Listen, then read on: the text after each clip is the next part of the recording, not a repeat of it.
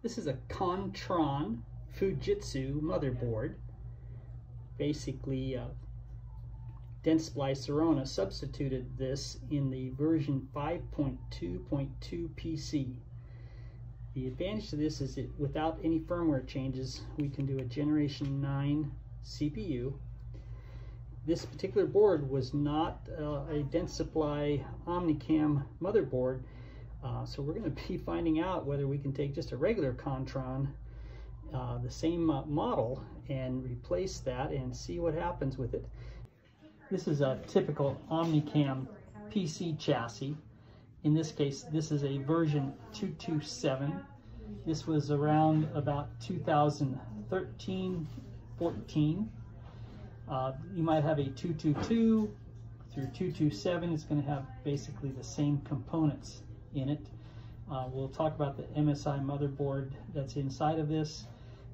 So as you can see, this is an X79 GD45 MSI motherboard. This will have an i7 in it. This was the capture card and the video card. This one actually has a Radeon video card, AMD, which is actually faster. But we're going to be taking this motherboard out, putting a faster, newer motherboard in it that can allow for an i9 processor. All right, the next step of the process was to pull out the old motherboard, disconnecting all the various connections. The next part's going to be connecting these up in the proper things. We need RAM memory to be in here. That's one of the things I need to add into here. We need an NVMe hard drive in here. You need the power connection from the power source. Now when you're converting a 2.2.7 unit into the 5.2.2, there are a few things that you have to be prepared for. The number of fan connections is not sufficient on most of the other motherboards. So in this case, there is a fan that this connection here is this fan over here. And then these two connections connect up here for two other fans in the unit. And as you see, these two fan ports are filled and this one is sitting here loose. So you have to buy some type of system. This is one way to do it. Another is a connector that'll look more like this and has three extra connectors coming off it so that you can splice or wire off of that and have enough connections. All right, this computer build is making progress. To kind of outline what's been going on is we added the fan. Now before we put the fan on the CPU, we took and put some thermal paste, and we used a business card to spread the thermal paste out to make it a very thin layer, okay? And then we attached it down here. There are some fasteners underneath the motherboard, and we push with pressure and fasten these guys just like you're putting a tire on a car. You do a little bit at a time until you get it fastened down.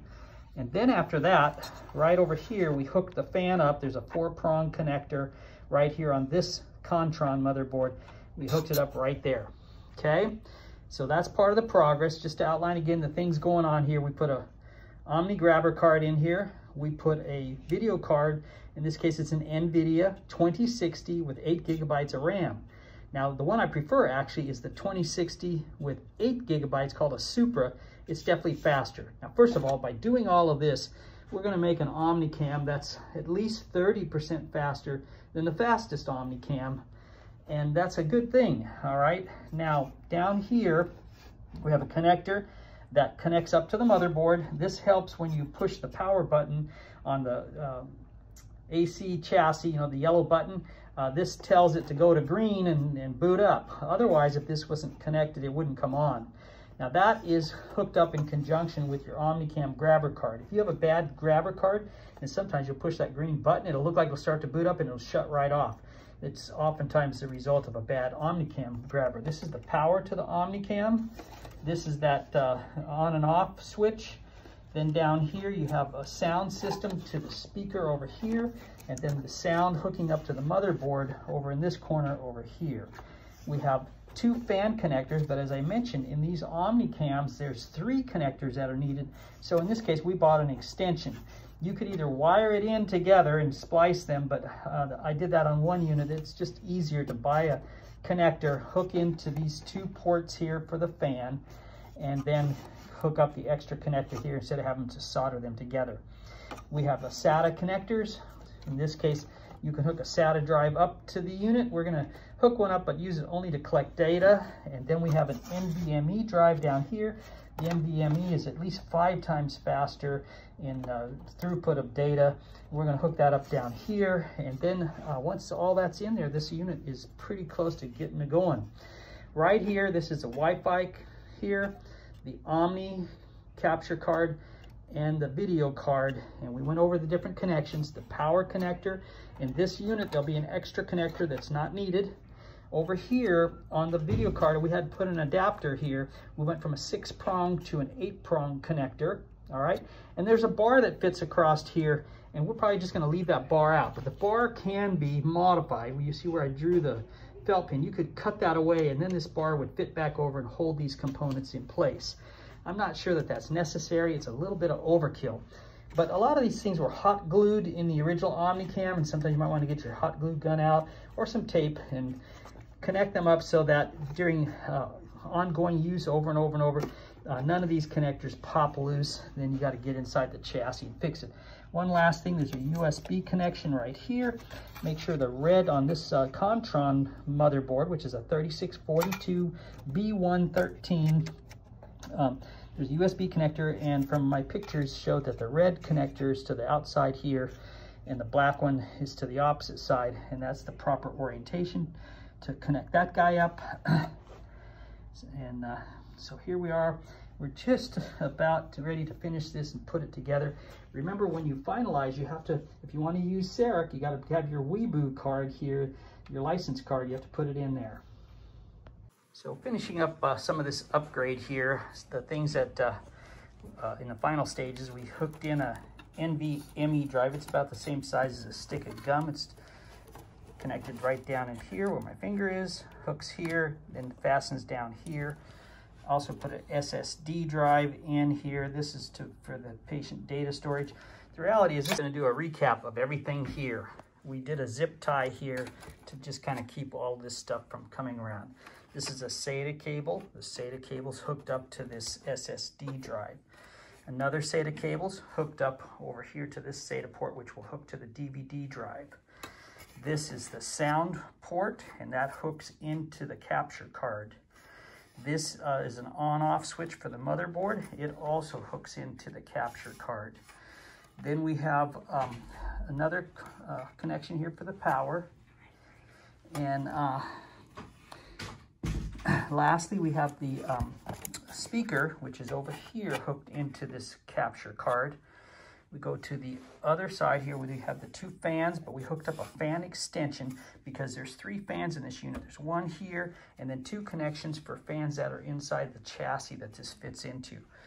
This here is the power unit, and then over here is a connection for this CPU fan. Here's the RAM memory. In this case, we put 32 gigabytes. Normally I'll put about 64, but I had these extra. The last thing is this USB connector on this Contron motherboard. Fastens over here with the red part of it over to this side and the black on that side. And it's the innermost connector. And that pretty much has everything hooked up. And now we're ready to put the cover on it and fit it back into one of the Cerec chassis and try it out.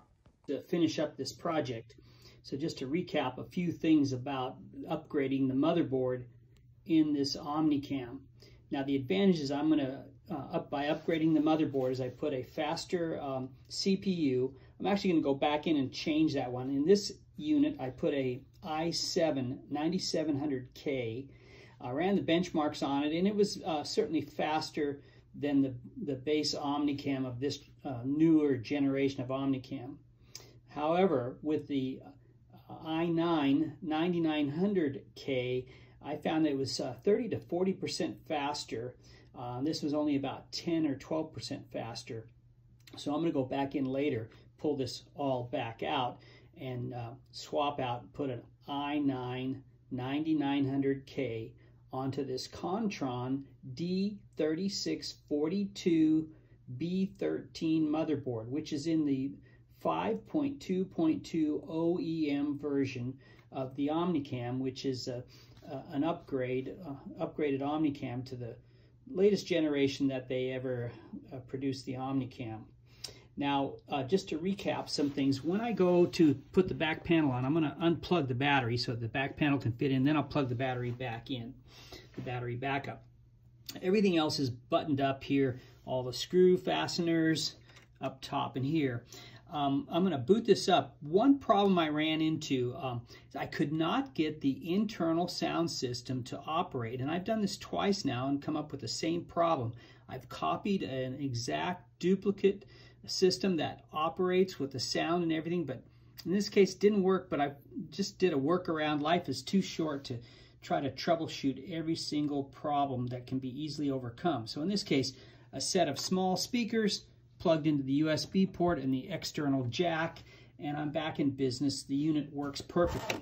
But one thing you'll find if you change out the motherboard in these units, you might find that all of a sudden your camera is not seen anymore, and that's because it is seen as a new device, and when it sets it up, it puts the wrong settings.